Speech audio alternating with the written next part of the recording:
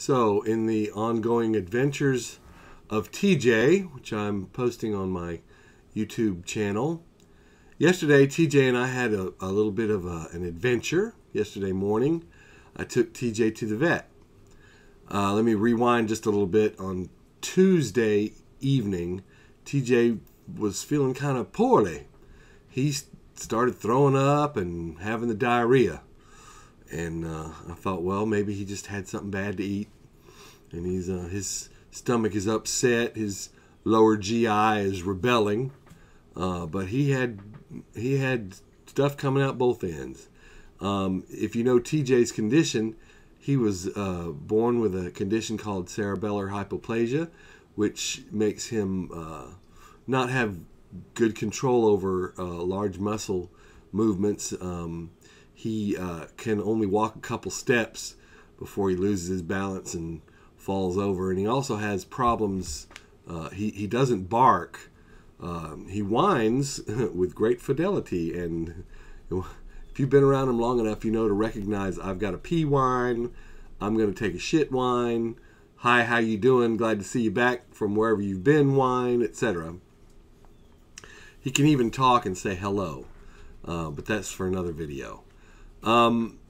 Anyway, so he was feeling bad Tuesday night, and I, stayed up with him, and he, after a while, the explosions, frontal and rear end explosions stopped. But Wednesday, he wouldn't eat anything, and he felt kind of warm, and if you'd pick him up, he'd start whining because he was just achy. And I also noticed he had this thing on his side, like a round kind of a sore or something. And I noticed that late Wednesday, and if you touch it, it was very, very sensitive. So I thought, okay, well, we'll just take him to the vet. So yesterday morning, Thursday, got up bright and early. My vet, which I will not name, opens at 7 o'clock. And so we jumped in the car, and I thought, well, it's rabies time of year, time for rabies shots. So I took Chambers along, put the collar and leash on him, and took him along and said, we'll just, hit two birds with one stone. So got in the car, got over there right at 7 o'clock. They were just opening the vet's office, and I was like, I've got an emergency here. My baby's sick, and he's not eating, and he's not drinking, and he just is feeling bad and sore. And she said, well, this is the day off for the veterinarian on a Thursday. He's never in on a Thursday. Okay. I said, well, just give me TJ's and Chambers records, and I'll go see if I can't find some vet that is in today. So I went out in the car and was panicking at this point. So I called up my friend Ava Buchanan, I called Tina Turley, and I called Lisa Waldrop saying, 911, 911, Dr. Bombay, help. And, of course, it was a little after 7. It was like 7:05, 7:10. So, of course, they either weren't up or they were about their morning ablutions and not answering the phone. So I got on my phone and did a look, a little search for vets in Tuscaloosa area, and found one that was relatively close to where I was, which also happened to be close to where I work. So I said, well, we'll go over there. So I got over there. They were open, but the vets weren't in yet. So I filled out the paperwork, and they said, come back at 8:30, and we'll, take care of TJ. So it was about 7:30 then, and had an hour to kill. So I said, well, I'll just go over to the office. So there I go over to the office. TJ in his carrying case, and Chambers on his leash. Busted up in there. There wasn't anybody there at 7:30. A couple of my coworkers that always come in really early were there. So I dropped by the Dunkin' Donuts and got some iced coffee and some old fashions, and we went up there and just chatted and whatnot. And my boss came in and said, oh, I didn't know it was show and tell day. You brought all your animal friends with you.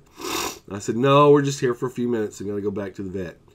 So at 8:30, got back in the car and went over to the vet, and went in there, and the lady said, you can just go back. Y'all go back to waiting to, examining room B, and the vet will be right with you. Meanwhile, 25 minutes later, no vet has come in to examine room B, and TJ's getting squirmy, and I'm like on the edge. I'm about to run out to the front desk and start pounding and saying, "Give my TJ his medicine!" When the vet walks in, she's bubbly and cheery and smiling. "How are you doing this morning?" "I'm doing good. I would have been doing better 25 minutes ago." Anyway, so I give her the history of what's been happening with TJ, and she goes, "Well, all right." And I showed her the spot on his side, and she said, "Oh, that's just a heat rash." I was like, "Wait now, because he'll get these heat rashes because he doesn't turn." I said, "Look, I have had this dog for 2 years, and this dog has never had a heat rash, never rubbed any hair off or anything like that, because I make sure he turns and changes positions and yada, yada, yada." And, "Well, all right, let's just have a look at him." So she's, he was a little, she took his temperature. They jammed a little thermometer up his butt, and she goes, "No, it's perfectly fine. Temperature's perfectly fine." And I said, "Yeah, he doesn't feel warm today like he did yesterday. And he did take a little bit of water this morning, so maybe he's on the mend." She goes, "Well, we'll just see." So we're going to have to, give you some topical cream or something to put on these, on the heat rash and stuff." And I said, "I don't think it's a heat rash. I think a bug bit him, or a snake, or he's got the cancer or something." And she goes, "Well, I don't know about all that. I don't think so." So they examined him. She goes, "Now we're going to have to get a fecal sample so we can get this diarrhea under control." And I said, "Well, he really hadn't had diarrhea since Tuesday night." "Okay." And so she takes out this thing, this big wand about this big, and proceeds to lift his tail up and jam that thing up his anus. At which point, TJ looks at me. His eyes are bugging out like this.